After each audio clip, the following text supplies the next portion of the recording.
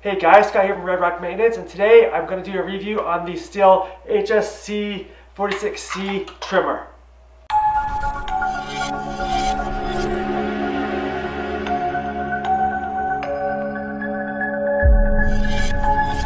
Alright guys, so this trimmer has been really good to me. Like I said, I've had it about 7 years now. I bought it when I first bought my business. When I was looking at trimmers, I was looking at a couple of different ones, like the low end to higher end ones. And this one is actually the lower end one. It's I just looked online. It says it's more of a homeowner one, but for me that's okay. I don't really do much hedge trimming anymore. We might do like 2 or 3 jobs a season, so this one gets us through really quickly. So let me tell you some things I like about this trimmer first. So right now, these blades, I've never sharpened them. They are still sharp as ever for the amount of trimming we've done. I would think that I would have needed to sharpen them, but they are still super sharp. They've stayed a lot sharper than my Combi system one, so I like that. They're nice and sharp. The blade length here, I believe it's 22 inches. It's a good length for me. There's a couple of hedges that I do that are really far back, but I do use a pole trimmer for those ones. This one I can reach pretty far with it.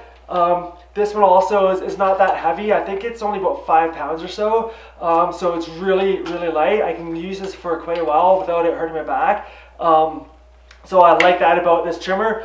So let me show you the model number quickly. So oops, sorry, I got a crazy roof here. So the HS 46C there. So the other thing I like about this is really well balanced. It feels really good in your hands. It's nice and it's just really balanced. So when I'm going along, it's really easy. And it's got the bar here, so you can hold it any way you want. So you can take it and just twist it and hold it on whatever side you need to do. So if you're left-handed or whatever, you hold it that way. Yeah, it feels really good in your hands.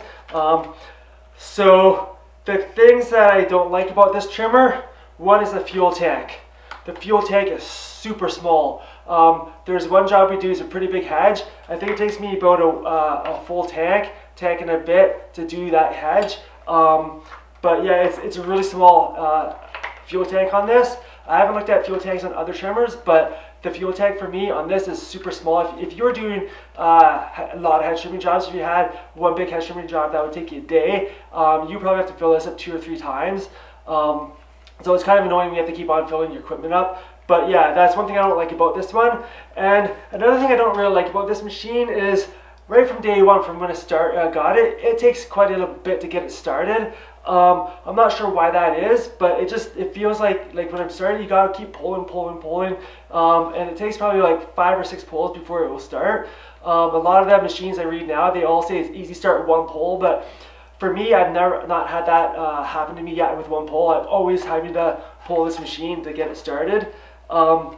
So that's actually only 2 things that I don't like about this machine. Everything else I do like about it.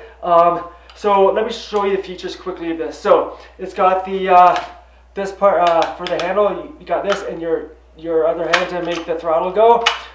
Here you've got your choke. So when you push this down, you turn it around this way so you can see. So when you push this down, yeah, pull this up and you put the choke down like that, and the choke stays down.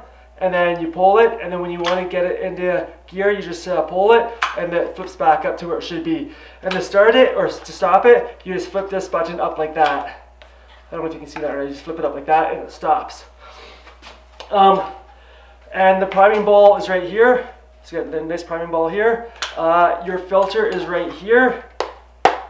And your muffler and whatnot is down right in here.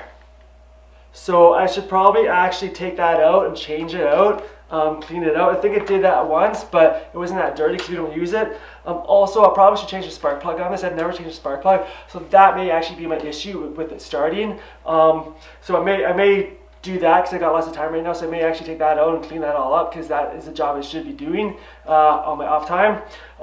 So anyways guys, yeah, if you're using hedge trimmers, let me know in the comments below what trimmer you're using and how you like it.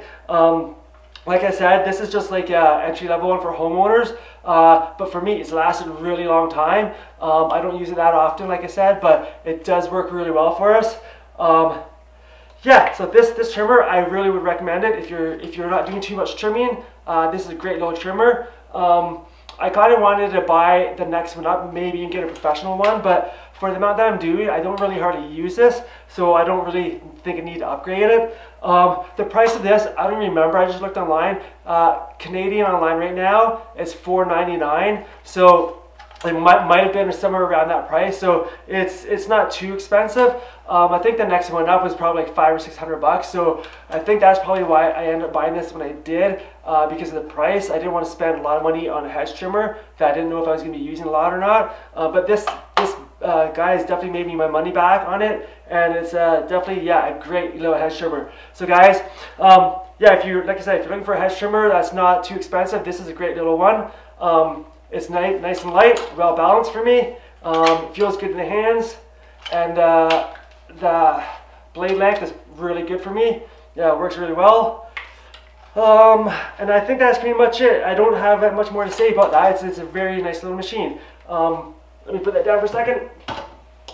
So if you guys haven't done so already, please like the video, subscribe to the channel. I hope you enjoyed that video. I'm hoping to try and do a couple more review videos once the spring comes out and I can get back to my equipment and do maybe some more review videos. Alright guys, thanks for watching, and we'll see you in the next one.